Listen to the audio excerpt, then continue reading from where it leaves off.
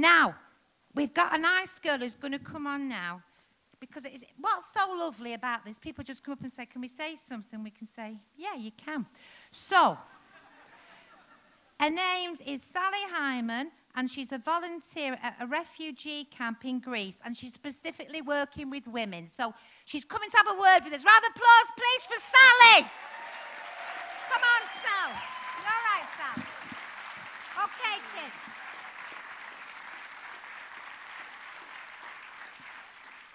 Oh, hi. Yeah, they said you wouldn't see you, so I can't see you, but I'm going to talk at you instead. My name's Sally. I was working at a refugee camp about an hour and a half from Athens.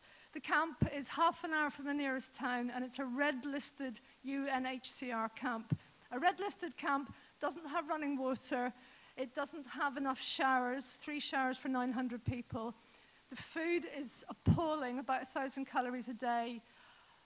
People are living in tents, in dust. There are snakes, there are scorpions, there are mosquitoes, and on a bad day, with the wind in the wrong direction, there are wild boar as well. On the camp currently are 23 pregnant women. Anybody here who's had a baby will know that you do not want to be living in those conditions, in a tent, if you're lucky with a camp bed, when you're 7 months, 6 months, 8 months pregnant. What we're doing is we are funding a flat in the nearby town where the hospital is.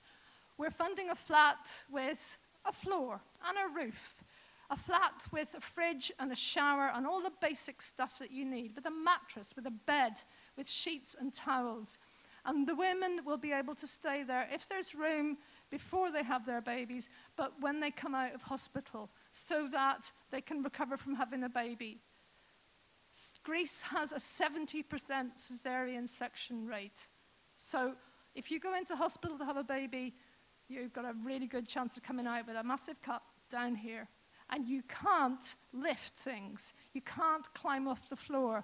It's really tough stuff, and you do not want to get it infected. I am asking you tonight, if you've got enough money for a can, if you've got enough money for a pint, if you've got enough money for a curry, please give us your money so that we can raise the £3,000 that we need to fund this flat, so that the women have somewhere clean to bring their babies home to, somewhere where they can establish breastfeeding, somewhere where they can be comfortable. I'm asking you for your money. Thank you.